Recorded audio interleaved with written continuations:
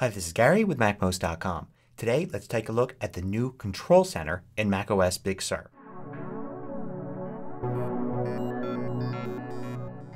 MacMost is brought to you thanks to a great group of more than 750 supporters. Go to MacMost.com/Patreon. There you could read more about the Patreon campaign, join us, and get exclusive content and course discounts. So let's take a look at one of the most notable new features of macOS Big Sur, and that's Control Center. Now Control Center you could find in the menu bar, and it replaces a bunch of the menu bar icons or status menus that you normally would see at the top right. Instead of having a bunch of those, they're combined now in this one right here called Control Center.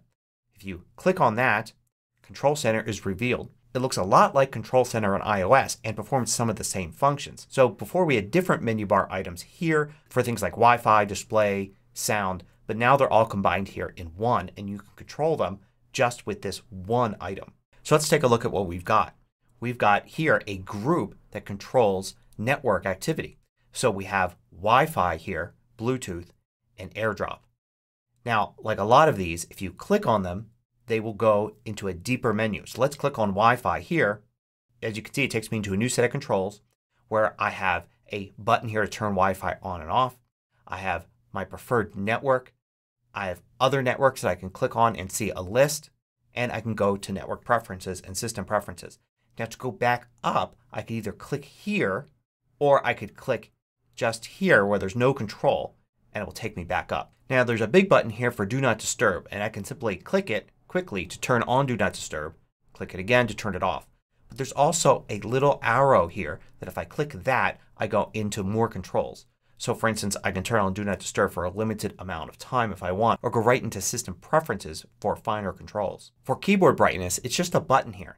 But if I click it, it goes down and gives me a bar that I can adjust. Screen mirroring will give me a list of devices that I can mirror my screen to. In this case I have some Apple TVs. Now display brightness is a control that's right here and I can adjust it without digging down deeper into Control Center. But I do have this little arrow here that I could click and now I can go deeper, and you can see here I have not only the display brightness but I have dark mode on or off and night shift on or off. The same thing with sound. I've got sound control here.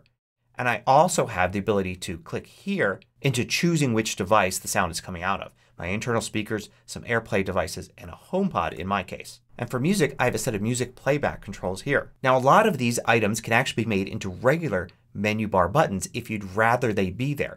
And you could do that without even going to System Preferences. For instance, if I wanted to add Wi-Fi here, I could simply click, drag, and drop and I get a Wi-Fi indicator up there.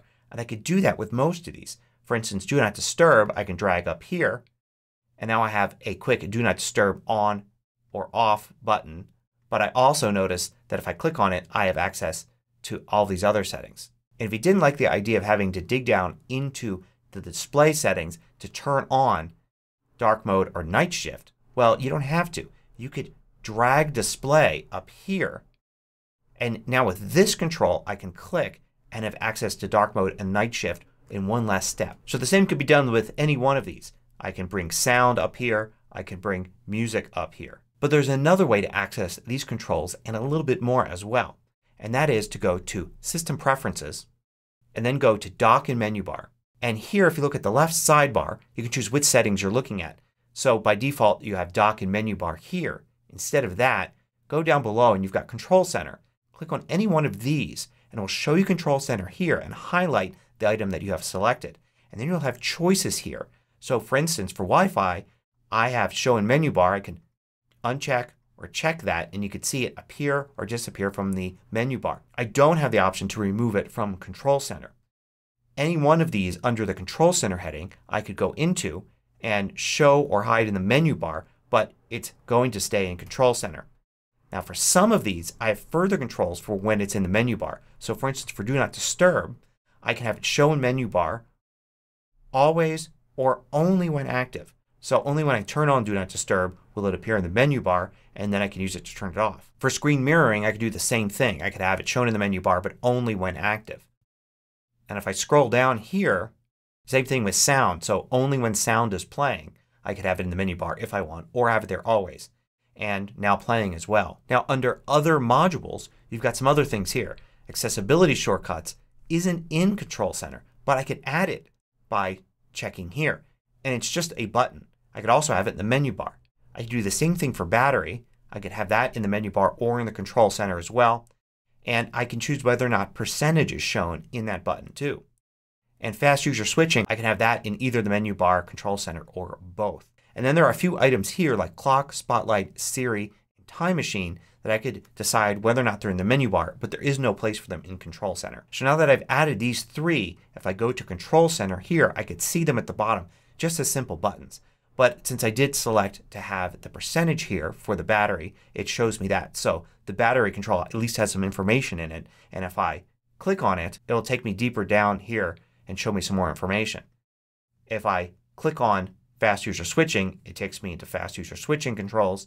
And if I click on accessibility, it gives me the accessibility shortcuts. Now I know I'm going to be asked about keyboard shortcuts. Is there a way to have a keyboard shortcut bring up Control Center? And the answer is no. Which kind of makes sense because even if you had a keyboard shortcut bring this up, all these controls here use the cursor. So you need to use your mouse or trackpad and click on things. So it doesn't really help to bring it up with a keyboard shortcut if you need to use your mouse or trackpad to do anything with it at all. So that's a look at Control Center and macOS Big Sur. Since this is a completely new feature, it's going to take some time to get used to it. So now that you've upgraded to Big Sur, it's worth it to spend a few minutes playing around with it and try to use it as much as you can over the first few days until it becomes natural to access those controls there.